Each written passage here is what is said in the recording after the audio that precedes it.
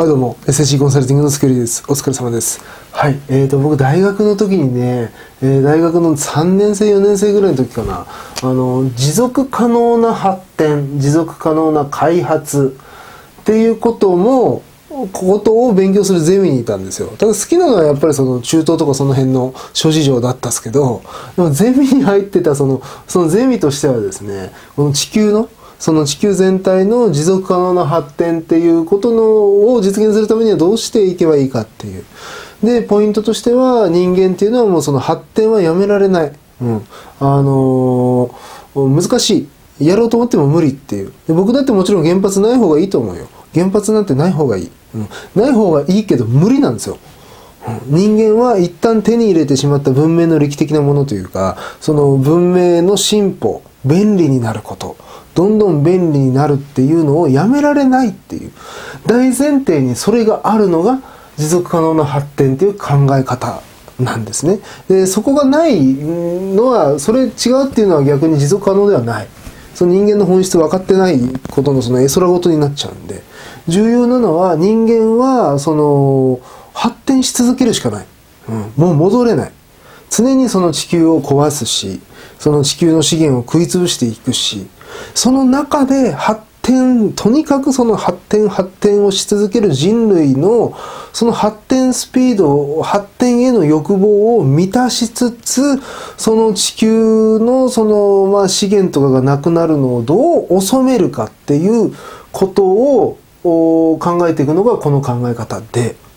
これってビジネスも一緒だなと。持続可能なビジネスの発展をするために僕らが持続可能なビジネス的な発展をしていくためにはどうすればいいかっていうところと完全に一緒なんですよね。で、まず一番簡単なのがこの代替エネルギーの開発というか、メタンハイドレートとかね、まだその実用が全然されてないですけど、あと自然、太陽光だ、風力だ、その辺と、あとはそのエネルギー利用の効率化っていうのがまず重要なんですね。だからあなた今ビジネスしてるじゃないですか。で、そのビジネスは簡単に言うと発電所です。火力発電所でいいですよ。じゃあ火力発電所なんですけど、そのままやってるとやっぱりいっぱいいっぱいになってきて、発展もしなくなるし、確かに収益は得られるけど、いつか尻すぼみになっていく、地球が滅んでいくように、あなたのビジネスも必ず尻すぼみになっていくので、代替エネルギーの開発をしなければならない。これが新しいビジネスへのチャレンジってことになりますね。例えば僕だったら今やってるビジネスがあったとして、でそれをずっとやり続けても必ず絶対に終わる時が来る。なので別のことを開発しなきゃならないっていうのもあって、自分の強みを生かして、メンタルサルベージャー協会っていうのをやり始めたわけじゃないですか。これ持続可能になります。やっぱ続いていく、なかなか滅ばない感じになるので、僕滅んでない、10年ぐらい滅んでないわけですよ。で、あとエネルギー利用の効率化ね。例えば火力発電するにしたって石油10リットルで、今まで例えばこれぐらいっていう電気を生み出してたのを、同じ電気を石油1リットルで生み出せることができれば、当然地球の地球が滅亡していくのは防ぐことができますよね。なのでエネルギー利用の効率化を図っていかなければならないんですけど、それもビジネスでも一緒。要はあなたにも僕にも時間っていうのは1日24時間しかない。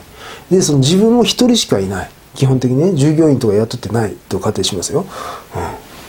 その時にエネルギー利用の効率化を図らなければならない。どういうことかっていうと、仕組み化ってことです。要はある程度流れ作って、もちろんメンテは必要だよね。メンテナンスは必要ですし、ちょくちょく手に入れなきゃならないですけど、例えば僕だったら YouTube、ホームページとか、そこから無料相談とか、そういう流れがあって、もう仕組みになってるじゃないですか。だから僕の時間っていうのは限られているので、それをなるだけオートメーションというか、ある程度オートメーション化しつつね、自動化しつつ、ちゃんと効率的に、無駄なことに時間割く暇はないんで、僕時間割くんだったらそういう仕事のことか、もしくは悩んでるお客さんの話聞いてあげて相談に乗ってあげたいっていう、困ってる人助けてあげたいっていうのが僕のあれなんで。なのでそこに時間を使いたいですからね。だからなるべくシステム的なところというか、そのお客さんに興味持ってもらってお申し込みまでしてもらうっていう流れは、なるべく効率化を図ろう。だからこのエネルギー利用の効率化はあなたも考えてください。時間はやっぱりあなたにも限られてる。だから全て手作業でやるのではなく、やっぱり自分の面倒くさいことは専門家に頼むとか、何かその仕組み自体を流れ自体を発注しちゃうとかですね。で、なるべく簡単にしていきましょう。これがまず一つ。で、その次二つ目に、これは純粋に削減っていうね、木を切る、アマゾンの森を切るスペースを下げる。CO2 を排出する、二酸化炭素を出すペースを下げる。とにかく減らす。あんまり物を使わない。これはまあ簡単に言うとその節約節税ってことになるんですかね。だからちゃんとその自分の仕事で使った分に関しては、その例えば確定申告するにしてもちゃんとその領収書もちゃんと計算してちゃんと取っとくと。で僕最初さ、確定申告の時本当返してくれって言っても国はもう返してくれないけどさ、国民年金じゃんね。国民年金とかの分がその純利益というか所得からさらに引かれて、ね、国民年金とか健康保険払った分が引かれて、で残ったところに関して所得税かかるってこと知らなくて、最初の時、最初の頃、最初の 2,3 年ぐらい、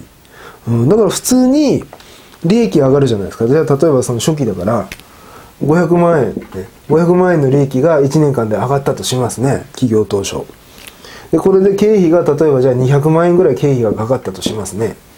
そうすると利益は純粋に所得としては300万ぐらい残るわけじゃないですか。ここに課税されるんじゃなくて、ここから国民年金も1年分引く、国民年金1万5000かける12はいくつ？約じゃあ20万。20万と健康保険、じゃあ25万ぐらいか。25万ぐらい引いて、で、そうすると275万ですね。ここに対して税金かけていいですよっていう。その年金とか健康保険分はここからさっ引いて、ここに対して、所得税かけますからねっていうのはあるんですけど、それ知らなくてさ、ここにその所得税じゃねえや、年金とか健康保険引く前のこの額にそのまま自分で確定申告だから自分で計算してで出しますよね。ここに自分で税金かけて所得税払ってたよ。削減できてなかったね。削減しきれてなかった。今はちゃんとその家族分の僕とその妻と子供のその健康保険あるでしょ。健康保険代払ってんのと年金払ってんのと全部ひっくるめて、そうすると年間100ぐらいになるのかな。年間100ぐらいになるんで、年間100になるかなるな。年間100ぐらいになるんで、それをさっ引いてからそこに税金かけるっていう、感じにしてます。削減ですな。削減。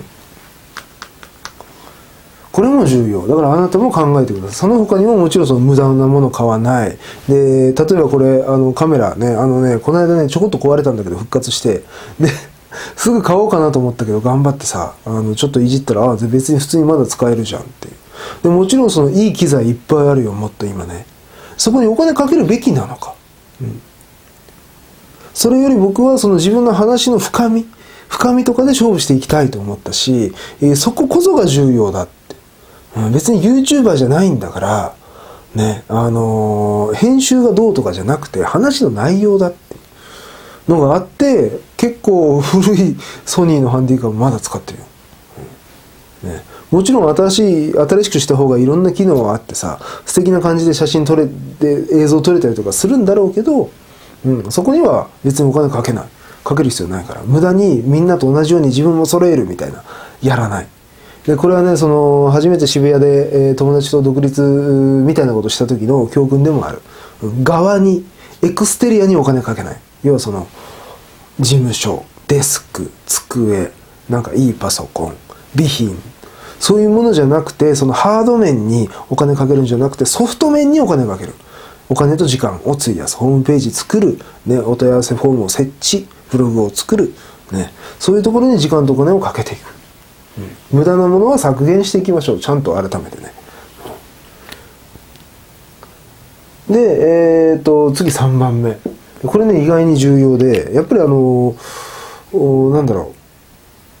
持続可能な発展のスタンスとしては、完全に反グローバリズムです。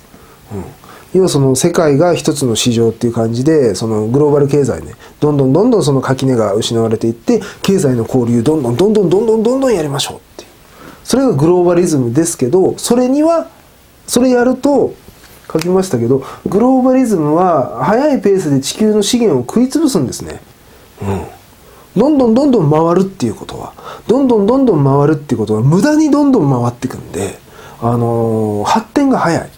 発展が早いからボーンってくるかもしれないけど、でも必ずその分地球の滅亡までの時間は早くなる。なのでグローバリズムのようなその世界資本主義みたいな感じのそのお金っていう感じで、垣根をなくしていって経済活動をどんどんしていくのではなく、保護主義じゃないけど、トランプさんが今やってるのは完全に保護主義だよね。アメリカのね、トランプさんがやってるのは保護主義の部類に入ると思いますけど、保護主義じゃないんですけど、グローバリズムには組みしない。とはいえ、不法主義とまではいかない。っていうぐらいなスタンスが重要で、それだと、まあその、ボカーンっていうその、金銭的な発展というか、資本のこの、伸びっていうのはないんですけど、でもちゃんと着実にね、人間のその発展したいっていう欲求を満たしたまま満たすペースでね、ある程度その穏やかに発展していく、だからグローバリズムには反してるんですが、反対の立場を取るんですが、その時のアンチテーゼとしてというか、じゃあ何によって立つべきかっていうと、その地域独自の文化や伝統、その地域特有のその経済の仕組みとか、そういうものを重要視していきましょうねっていうのが持続可能な発展っていうその価値観のその経済に対する考え方。地域主義は地域主義なんだ。だから例えば日本で言うとおもてなしの心とかもったいないの心ね。何でも最後まで使う。そういうところのその、まあ自分の文化を見直してみて、何か素敵なものが残ってる。ね地球を滅ぼさずに自分たちが発展していけるような何か残ってるはずだから、そういうものを見てね、ちゃんとその研究開発して、でここからひいてはこういうところとかにも発展していけるでしょと。その国にしかできない削減、その国にしかできない代替エネルギーの開発とかあるかもしれないんだ。だからそういうところをちゃんとそのこう自分の住んでる場所、地域、国にフォーカスして、まあその国なりのその穏やかな発展の仕方をしていきましょうねっていうのがありまして、これもそうですね。ドーンっていけるよ、行こうと思えばドーンといけるでしょうけど、例えば何かその仮想通貨とか、その一攫千金系でドーンいったとするよね。多分続かないよね、やっぱ。そのお金どうしたらいいのか分かんない。同じようにその仮想通貨とか投資にぶっ込めば、きっと将来しっぺ返しが必ず来るわけだよね。それで大損こいてる人たちの阿鼻共感のコメントとかいつでもあるよね。持続可能ではないんですよ。いつか破綻な発展なんですよ、それ。いつか早めに、しかも早めに破綻する発展なんで、持続可能な発展では全くないんですよね。じゃあそれに反してどういうことをやっていくかっていうと、自分のその住んでる地域のオリジナリティを見出していこうね。それを自分たちの経済に応用していこうねってことなんですから、それをビジネスに応用すると、自分の心ですよ。自分が、まあ今、その、まあ日本語で喋ってますから、日本人の人たちがほとんどだと思いますけどね、これ見てんの。だから日本のその文化とか伝統とかにちょっと注目してみて、そこで自分の強みがないかどうか、自分の心のその日本性、日本の性質ね、日本、メイドインジャパンの意味じゃなくて、パーソナリティオブジャパンみたいな意味での日本性ね。日本性をちょっと注目して、で、どうやって例えばその表現すれば日本人はこうハマるのかとか、日本人の心は動かされるのかとか、そういうところを見ていきながら、その経済発展していくっていうか、僕らはビジネスを少しずつこう高めていくっていうスタンスにしないと持続可能だとは言えないですね。重要なのはこの3つなんで、これね、ビジネスにも応用できますでしょ。だからその企業じゃなくても普通の仕事に、日々のその普通のサラリーマンだっても日々の仕事に応用できませんか。代替エネルギーの開発、エネルギー利用の効率化、あとの削減で、あとはその反グローバリズム。何でもかんでもジョイントすればいいもんじゃない。要は手広げていけばいいってもんじゃないんですよね。だから人脈とか、僕はあんまりその異業種交流会とか行かないですけど、別に人脈広げてなんかグローバリズムみたいな状態になって拡大してっても何になるのかっていう、それで何かそのうまい話に乗っかっちゃったりとかして騙されちゃったりとか、持続可能じゃないね、持続可能じゃない発展だね、それね。一瞬バーンってお金稼げるかもしれないけど、なんかそのよく吟味しないでそのビジネスに乗っかったことによって相手が飛んじゃってとか、相手が裏切っちゃってとかで、自分になんか覆いかぶさってきちゃってっていう、その損害がね、あと責任とかさ、潰れちゃう。持続可能じゃない、だからその拡大でつながる回すってしていかなくてもいいんですよ。で僕はあんまりしてないでしょ。別に人脈も重要視してないし、その代替エネルギーはちゃんとそのしっかり考えて開発していますけど、でもそのグローバリズムな感じでこう広げて拡大っていう感じじゃないじゃないですか。ちゃんとそのこう着実にね、ゆっくり発展していって、で僕がこれよく言うけど、僕が年取って、70歳80歳で死んだ時に僕のお葬式で絶頂を迎えるっていう感じで、そこで、僕の発展が終わって、その次の発展は僕の後の世代、に引き継がれていくわけですけど、これねすごく面白いんで勉強してみてもいいと思いますよ。重要なのよ。特に反グローバリズムっていうか反拡大主義ね、かといって別にその保護主義じゃないんだよ。保護主義っていうのはトランプさんみたいに関税めっちゃかけて自分の国のことを守る、自分の国の国内の産業を守るっていうね、例えば日本だったらさ、アメリカからさめっちゃ安い米がさものすごい大量に入ってきたらさ、日本の米農家なくなっちゃうじゃないですか。それは日本としては座視できないんですよ、絶対。国の成り立ちに関わる話なんで。だからお米には関税がかかるでしょ多分、そこあまり詳しく今調べてないけどパッと出てきたから言っただけだからさ、それの関税をものすごく高くして、もうそのよそから安いものが入ってこないようにする。だから車とかだとそうだよね。日本車に高い関税かけないと日本車の性能がある程度いいからさ、だからその自国民、例えばアメリカ人が日本車ばっかり買っちゃったらさ、ゼネラルモーターズとかさ、なんかこうアメリカの国内の自動車業界がダメになっちゃうでしょ。だから関税かけて高くして、普通のカローラでもめっちゃ高いみたいな状態にしないといけない。それの激しいやつが保護主義ね。だからその拡大すぎず、かといって保護主義でもなく、じゃあその生き方って何なのっていうと、穏やか緩やかな感じで自分たちの文化に立脚して自分たちの生き方、日本人だったら日本人のスタイルに立ちながら、でそのある程度拡大するところは拡大しながらもね、基本的に寄って立つのは何かっていうと、自分たちのそのスタイル。ここは日本なんでジャパニーズスタイル、ビジネスにおけるね、そういうのを意識して、こう代替エネルギーなり削減の方法なり探していく。そうやっていくと、あなたも僕みたいに少なくとも10年ぐらいはもっと僕は当然もうね、サラリーマンのなり方は完全に忘れたんで絶対無理、僕今からサラリーマンになったら完全にダメだわ。完全にこういじめられちゃうわだから僕は今後もこれ続けて生きる自信はありますけど、猛録しない限りはね、であなたもそのようになれるはずなんで、このね、自分のその持続可能な発展っていう、自分のビジネスの持続可能な発展をちょっと意識して、頑張っていってみてください。はい。今回は以上です。頑張っていきましょうね。SAC コンサルティングの月寄でした。ではまた。